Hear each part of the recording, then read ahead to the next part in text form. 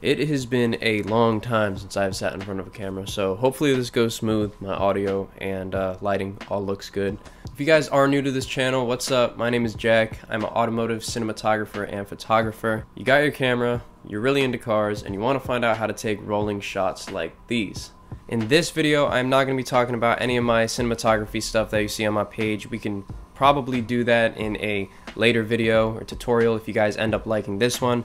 This is going to strictly focus on photography and how to take rolling shots, tips, tricks, gear, settings, all of that. So the first thing I want to talk about when taking rolling shots is general safety. Now, I'm pretty sure every camera comes with a camera strap. I highly recommend using one of these. Wrap it around your wrist or whatever when you're hanging out the window or the sliding door when you're taking these shots, so you don't drop your camera and end up having to pay a lot of money.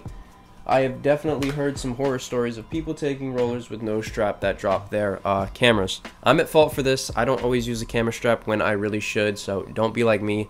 Use a camera strap. You also want to make sure that you are communicating very well with the person you are taking the rolling shots of, whether that be hand movements, telling them to come closer, move back, do whatever it is you need to do. Make sure that you're always communicating back and forth however you can. For the speed, you don't have to be going 150 miles an hour down the road to be able to get a nice roller. Obviously, be as safe as you can when you're taking these shots. Hanging out the window or a van is even the best in my opinion, with the sliding door and all the space in the back. Make sure you're strapped in, make sure you're not, doing anything to harm yourself or anybody else on the road when you're doing stuff like this. Now let's go over some of the gear that I use to get these shots. First off, I highly recommend getting a zoom lens if you don't have one already. If you need to change your focal length on the go right there when you're taking the shots, you could do that. Personally, I think anything from a 16-35 or a 24-70 is your best bet when taking rolling shots.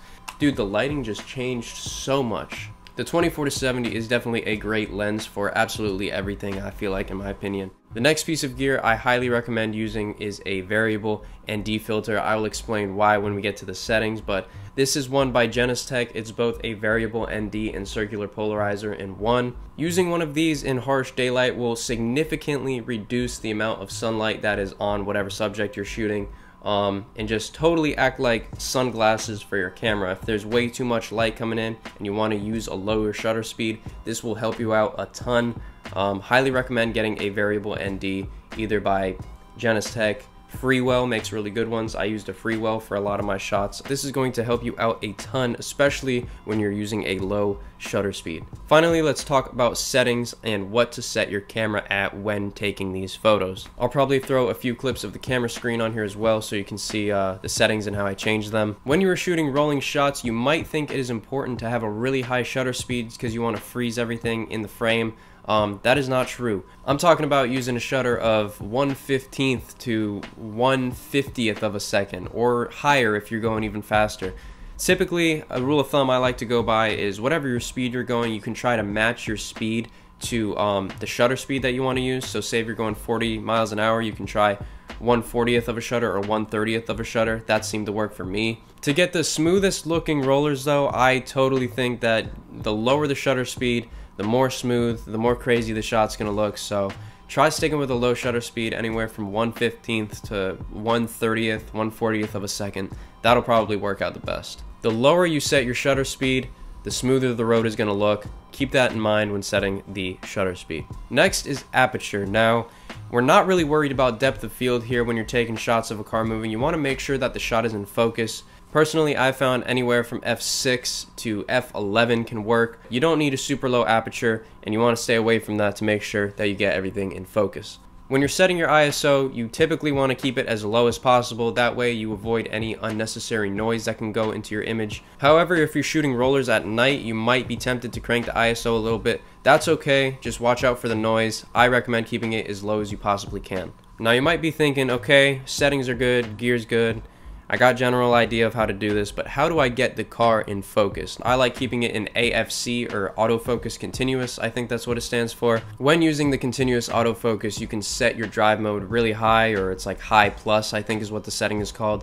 And that lets you hold your finger on the shutter and fire off a ton of shots at once. It'll just constantly shoot. The focus area I've kept on wide most of the time, and it seemed to be fine for me. I've heard people also use flexible spot, where they can go ahead and like pinpoint where they want their focus area to be, and that seems to work really well. As far as the white balance goes, I'm not too concerned about it. I leave it in auto because I shoot all my photos in RAW. I highly recommend shooting in RAW over JPEG. That way you can change the white balance to whatever you want. When you shoot in JPEG, it makes it a lot harder and there's a lot less information to work with when you jump into Lightroom. I think that about wraps up all my tips and tricks for shooting rollers. Hopefully I didn't forget anything. If you guys did learn something from this video, be sure to leave a like.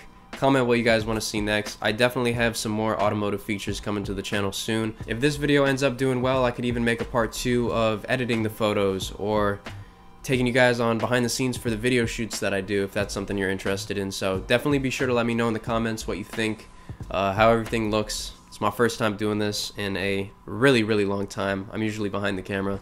So if you enjoyed it, leave a like, comment, be sure to subscribe. I appreciate it a lot. Peace. But this is a variable ND filter. I can't even get this open.